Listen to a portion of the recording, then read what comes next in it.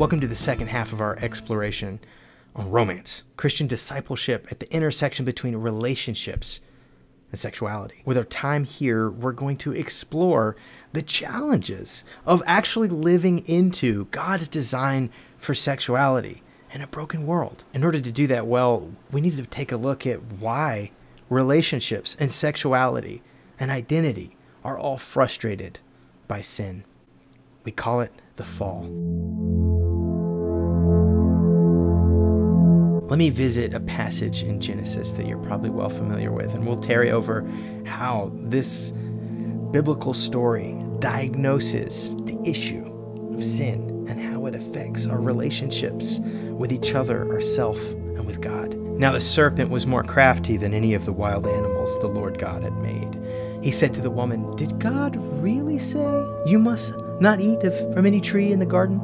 The woman said to the serpent, "We may eat fruit from the trees in the garden, but God did say, you must not eat fruit from the tree that is in the middle of the garden, and you must not touch it, or you will die." "You will certainly not die," the serpent said to the woman, "for God knows that when you eat from it, your eyes will be opened, and you will be like God, knowing good and evil." When the woman saw that the fruit of the tree was good for food and pleasing to the eye, and also desirable for gaining wisdom, she took some and ate it. She also gave some to her husband, who was with her, and he ate it. Then the eyes of both of them were opened, and they realized they were naked. So they sewed fig leaves together and made coverings for themselves. There's something problematic and familiar about the story we know as the fall. The idea that not only did the serpent make Eve and Adam believe that they weren't already like God. Remember, they're made in God's image and likeness, so there's already this questioning of their identity and value and worth in the presence of God. But he also capitalizes on their desire to define good and evil for themselves.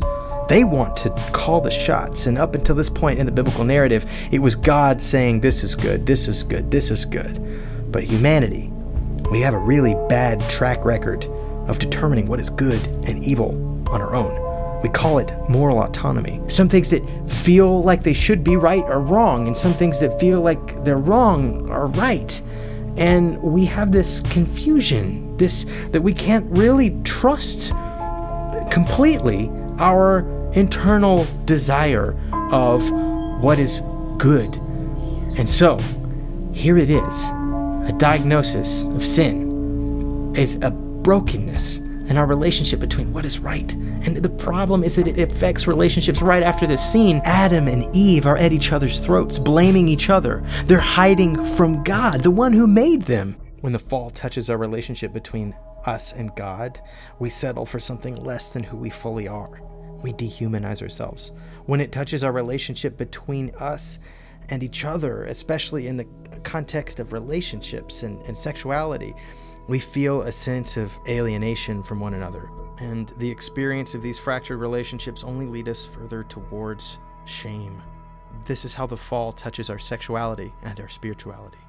All relationships are touched by this brokenness, and thus it's no surprise that our most intimate act of interrelationality, what we call sex, is frustrated, challenged, broken, twisted, and changed by sin. Well, sex is touched by the fall. Yes, God designed it, and it's amazing, and it's intended for something really good, but it is not immune to the fall. Something God designed for good has been fractured by sin.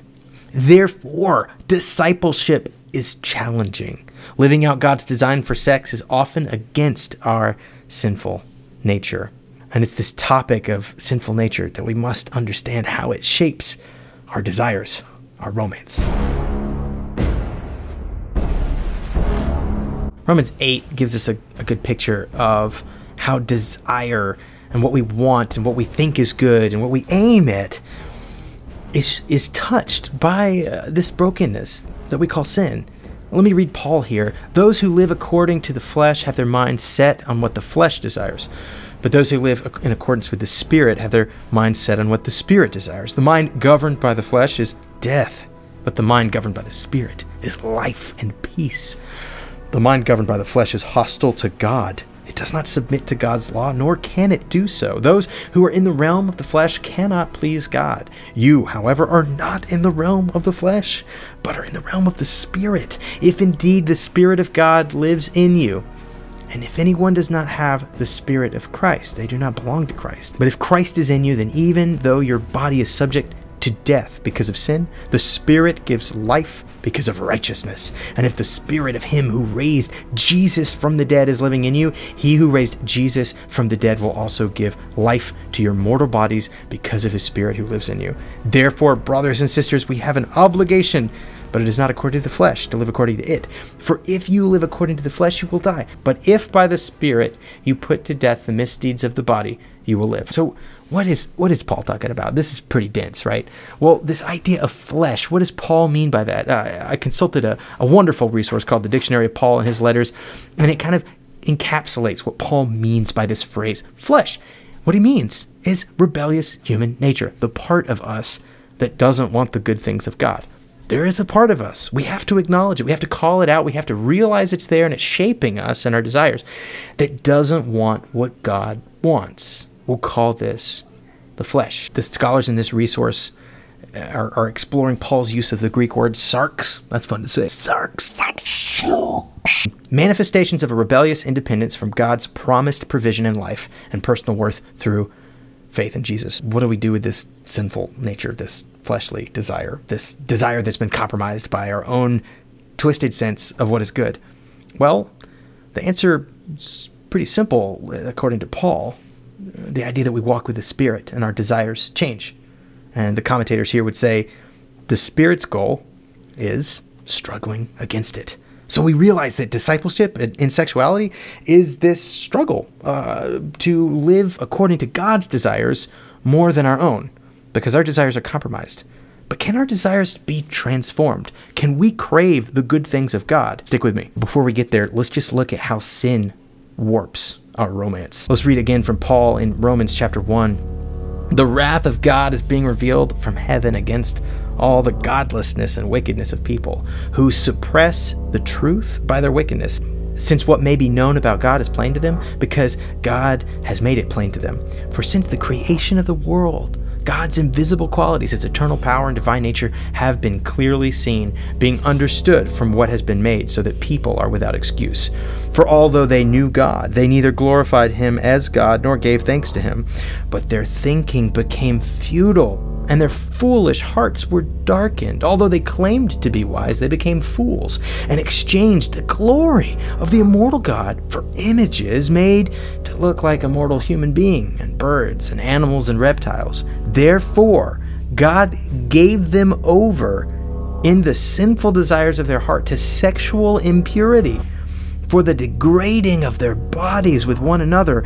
They exchanged the truth about God for a lie and worshipped and served created things rather than the Creator, who is forever praised.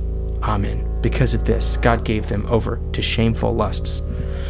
So guys, it doesn't get any clearer than this.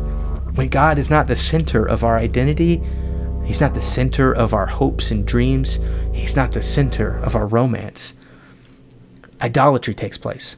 And idolatry dehumanizes us, alienates us, and causes us into shame, that our desires are actually corrupting us.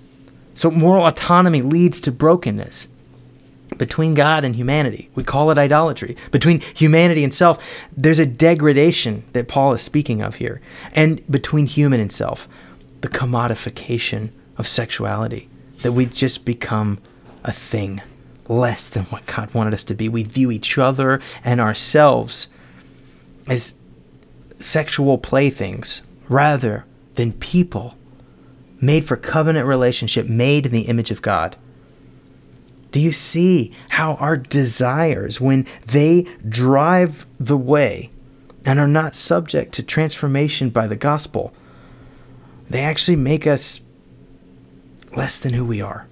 Rebellion against God corrupts sexuality. Sin dehumanizes sexuality and self. Think of the ways that we treat each other as commodities, as less than human. Think of the ways in our society that we have weaponized, commodified and made sex into something that sells. There is sex trafficking. There is pornography. There is the one-night stand culture that we simply treat each other as a consumable. That's not what God intended. That's not what's going to make us feel the fulfillment of God's sexual design. Moral autonomy leads to bad taste. I think that's a simple way to put it. We desire broken things. We might call this license. In other words, do whatever you want, whatever feels good, whatever feels right. Or a repulsion of whole things. And we have this other response to sexuality that we see, maybe we could call it purity culture, where it almost makes sex out to be something as bad, something totally morally bankrupt. And there's this sense that it's dirty and wrong. And either one of these things is evidence of the fall, that our own calling the shots of what is good and bad, we're non-intuitive about it, that it leads to bad taste. And the good things God wants for us, we learn to label wrong. And the bad things that God doesn't want for us, we learn to label as good. Rebellion against God corrupts sexuality. Sin dehumanizes sexuality and self. So let me demonstrate what I'm talking about here. This commonality between license and legalism, they're both broken views of sexuality. This is a graphic from a ministry called Husband Material. Pornography portrays sex this way. It's whatever, it doesn't matter, it's casual. Purity culture, on the other hand, portrays it as forbidden, nasty, gross, dirty. Either of these things is a low view of sex. Did you catch that? And in our first exploration, all we talked about was God's high view of sexuality. If both of these things are evidence of how sin has fractured our relationship with sexuality, how can we walk in wholeness? And this is our very challenge, the reclamation of sex, the way God designed it. Discipleship in Christ leads to wholeness. When we restore God as the center of our identity, we call this worship. We learn to crave whole things. We learn to see what He says is good as good, and we crave it. We desire that. It transforms everything. It transforms our relationships between each other, where we learn to honor each other as made in the image of God, as part of the family of God. The people we're looking at are not commodities at that point. They are siblings. They're part of our family, worthy of dignity. And thus, this is what we restore to ourselves, that God is bestowing upon us an incredible dignity, that we're made in His image. You are not a product. You are not a plaything. You are not someone else's to use. You are made in God's image. That is a dignified way of viewing your own body. So submission to God redeems sexuality. Obedience humanizes sexuality and self. What does this mean? It's a transformation of desire. Discipleship leads to good taste. We learn to crave whole things, not like the purity culture that labels something like sex as dirty or impure, but we crave covenanted sexuality the way God designed it. It's something that we aim for, and we want to walk in purity in. And we learn to have a distaste for things that are broken. We see the cheapness of anything other than covenant sexuality. We see how cheap and tormentous the pornography industry is, or casual sex, what it does to distort and splinter our souls. We learn to realize that's not healthy. Yeah, maybe there's a part of me, my sinful nature, that craves that kind of casuality or non-commitment, but in discipleship, we learn to realize I don't really crave that anymore, because I crave the good things of God. So again, submission to God redeems sexuality. Obedience humanizes sexuality and self. And so what I'm hoping you're hearing loud and clear is that desire plays a role in your discipleship. Whether you're aiming for marriage and covenant fulfillment in sexuality, or whether you're aiming for singleness and purity in that way. Regardless of what your aims are, desire is not something to check at the door when you're a Christian. It's something to be transformed by the cross. This is called the fruit of the Spirit. You guys have heard this, right? The abiding in God that changes our very character, that following God changes our desire. In contrast to the works of the sarx, the flesh, as Paul had put it, there is the fruit of the Spirit. For fun, let's say fruit in Greek too. Karpas. Karpas. Paul is describing this thing that happens within us that grows in our discipleship with God, that we learn to crave things that are whole. The enablement supplied by the Spirit excludes both legalism and license. So I'm hoping you're hearing that loud and clear, that false sense of righteousness that the purity culture is aiming at by portraying sex as bad. That's not it. And neither is the licentious behavior of, it doesn't really matter, it's just sex. None of those things are fruit of the Spirit. Purity first, discipleship second is fake news. You see, we have desires. The answer isn't to squash those desires and pretend they're not there, like an ascetic. The answer is neither giving in to all those desires as they stand, compromised by the sinful nature, by the flesh. The answer lies in partnering with God in obedience, that we, through following Christ, find our desires transformed and reinterpreted through the cross, walking with God. Discipleship must be a part of our conversation of sexuality. What hope do we have to transform our own desires outside of the abundant, transformative nature of the cross? The grace of God.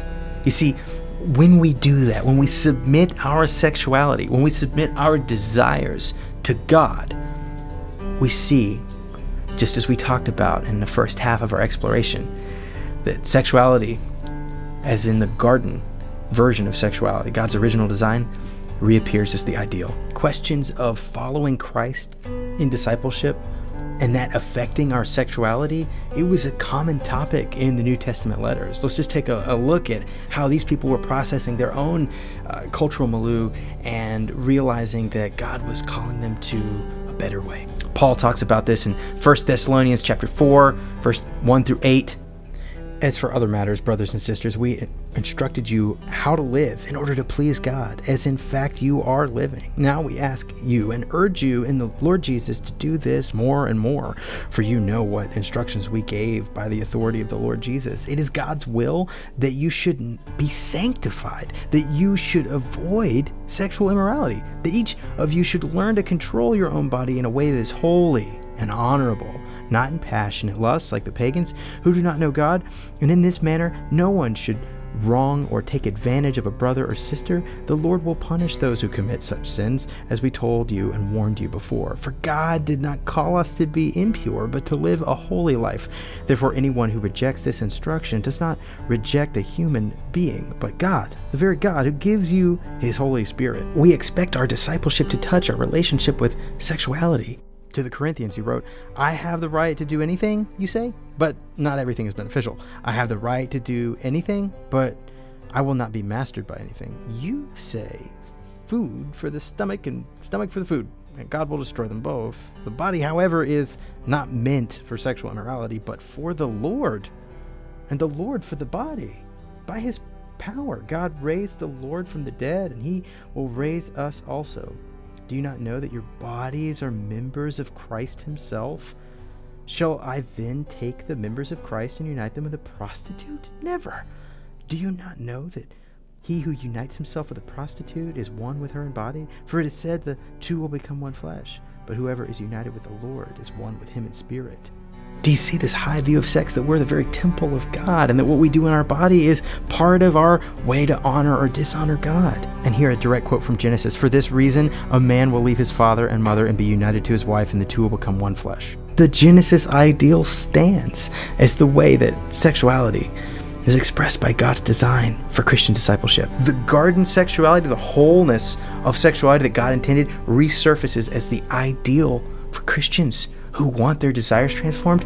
That is what we're aiming for. And from these emerge an idea called sexual integrity. As our bodies are the temple of the living God, we realize that what we do in them can bring God honor. And we also exercise self-control, that we realize that if we view each other as consumables, we're actually doing damage against God's temple, against his image.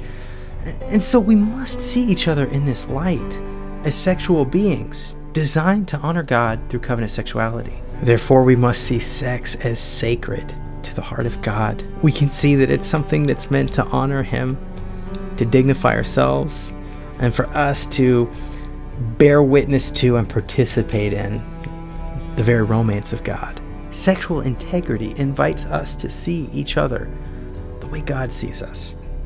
It's worthy of dignity and honor, and requiring our self-control when it comes to our desires. Bodies matter to God. It also advocates for self-control, the transformation of our desires, right? It's a challenging process, but one of those fruit of the Spirit is self-control. And so the things that are unreformed in us, the places where the flesh still exists and pulls us towards broken things, and our desires and our cravings are still broken, that we're able in discipleship to walk with God and grow in the ability to refuse those things, to turn them down, and to have self-control. And then there's the idea of sacredness, that what happens in sexuality as temples of God in our bodies, that we are actually playing out the dramatic and romantic drama of God within our covenant sexuality, within the covenant of marriage.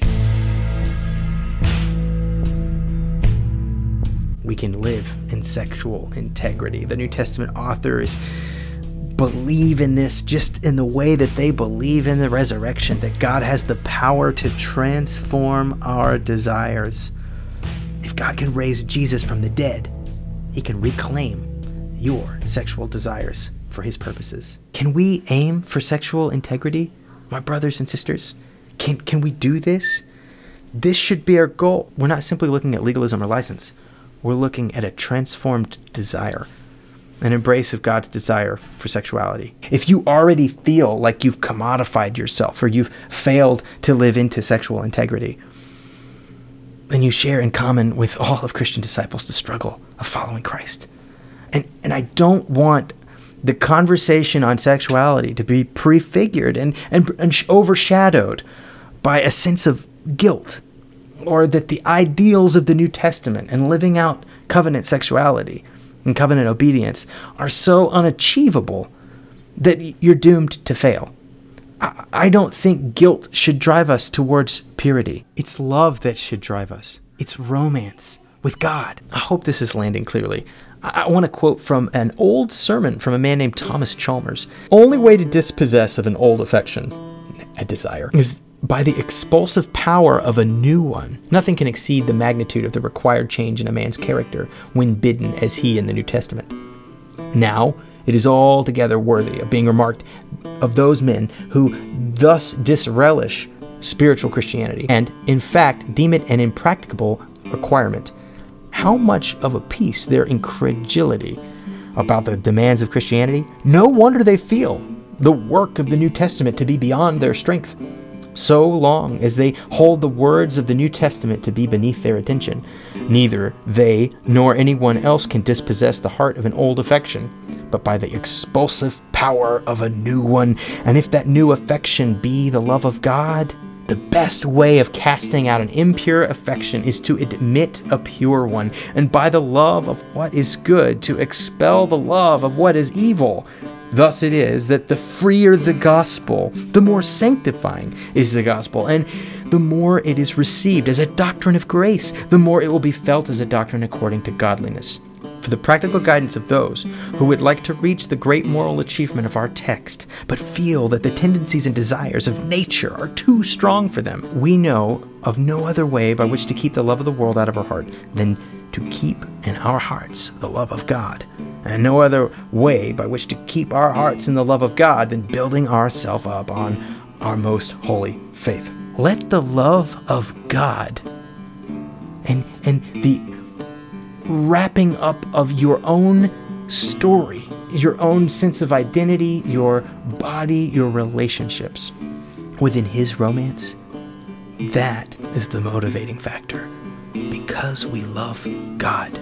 We want to honor God with our bodies, through all our failures, through all our struggles, through all our challenges. The most important thing about you isn't your sexual purity. It's your devotion to God. And when we're devoted to God, we want to be sexually pure. Our desires are transformed. Living in sexual integrity is challenging. Living this way is hard. And the motivating factor of this should not be guilt or fear, or a sense of dirtiness, that you can't be made pure again. I don't want you to hear those things in this challenge to sexual integrity. And I don't think guilt is the primary motivator of a gospel of grace. The primary motivator is the love of God. Because we love God, we want to follow him into obedience with every aspect of our lives, our behavior, our identity, our words, our actions, our text messages, our internet searches. All of our lives are subject to transformation in Christ because we love Christ, and predominantly because he loves us. So would you let his good romance shape you first? Would you let the doctrine of God's grace transform you? So when we submit our romantic nature to the service of God and his romance, our desires are transformed. We no longer crave broken things, cheap sexual thrills of promiscuity and pornography, but rather the fullness of sexual design, the purity of marriage covenant, or the purity of singleness. Our sexuality should seek the wholeness God intended for it. God doesn't come to remove your desire. He comes to transform it. Would we walk in discipleship and watch our desires be transformed? It's hard. It's challenging. It's not easy. We're going to struggle it out together. We're going to talk about it. We're going to have a space for failure and growth and for questions. But at the core of any conversation about discipleship and about what we're aiming for, it's the love, responding to the love of God, and watching him change our hearts as we attempt to obey him. Do you believe that? Don't you want to live towards God and submit your sexuality towards him and live in the wonderful challenge in discipleship that we would call sexual integrity? Let's be transformed in our romance, responding to God, being a part of his story, and living in the purity of God's love as our desires are transformed by him.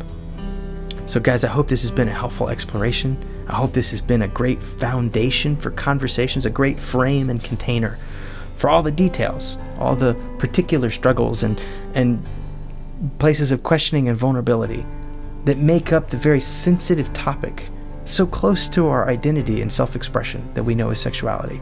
If you are willing to submit your sexuality to Christ, I have no doubt that you will find fulfillment. I believe that about God. I believe that about following God, that God wants us to experience good things. Let's not settle for anything less, my brothers and sisters.